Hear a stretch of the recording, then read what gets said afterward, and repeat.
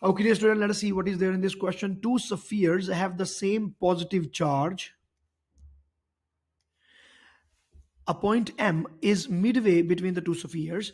Along the line joining the spheres, what is true about the electric field and the electric potential at M? So when they write electric field, you have to read it as electric field strength. So they are actually talking about E, and when they talk about electric potential, they're talking about V. Okay, so we have to comment on the midpoint between the two charges. So clearly the electric field will be zero. Why? Because this positive charge will be creating an electric field which will be moving away from it at the point M, like this. And a similar charge or the same amount of charge, because the charge is same, the distances are the same, so even the magnitude is same, but that is created in the opposite direction, thereby cancelling these two, and so the net is zero. What is the formula for the electric field strength? That is K, capital Q, divided by R square. So K is constant in both of the cases, Q is constant in both of the cases, and R is from the center to this, and that is also same because it is a midpoint. Now, what about the potential now? So potential is bit dicey, but now we have done so many questions from the paper 2 in regards to electric potential by using the similar concept. We have done so many questions now, so you should be good with this. But anyways, let me explain you what is happening. So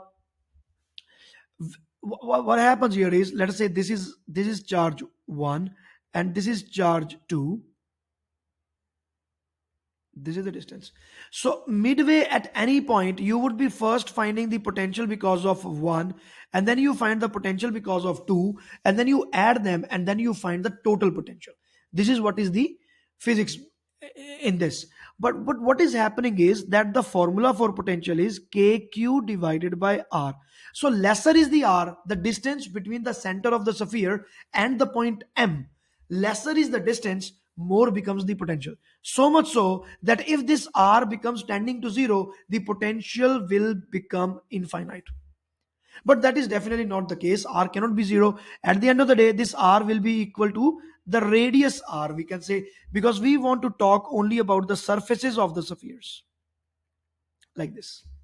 So this potential will be maximum here at the surface, and after that the potential will be reducing, because overall the variation is somewhat like this, isn't it?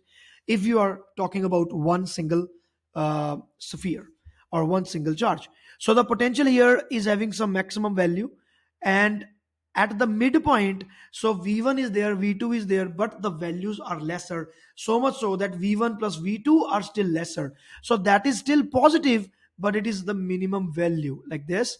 And here again the value will become very high, so it will go somewhat like this. So this value is again higher, this value is again higher, and within the two spheres the value of the potential will be constant. So there was some paper 2 question, they have taken this question from that, like it's clearly similar to that question, I would say, like kind of same. So inside of a sphere the potential is not changing, it is always constant, because inside a sphere the potential is equal to the potential which is at the surface. So this will not change, this will not change, it will be constant, and there will be a bowl shape there and having a minimum positive value at this point. So this is the point where V is equal to V1 plus V2 is minimum, and electric field is 0. So E net is equal to 0, which means that E1 is equal to E2. So this question is very important from the point of view of paper 2 also. So this question becomes highly quite important for us. So you must remember these things. Okay, dear students, so accordingly the electric field will be 0 and it will be minimum positive value. So A will be the correct answer, no doubt about that. Okay, dear students, so this is Professor Varun. Thanks for watching the video. Please share the video with all your friends. Also join the YouTube channel if you want to access the similar kind of explanation for all of the topics as per the online course is concerned, and also for all of the paper 2 questions. Yes, you can join the YouTube channel now and access both of these. All the best.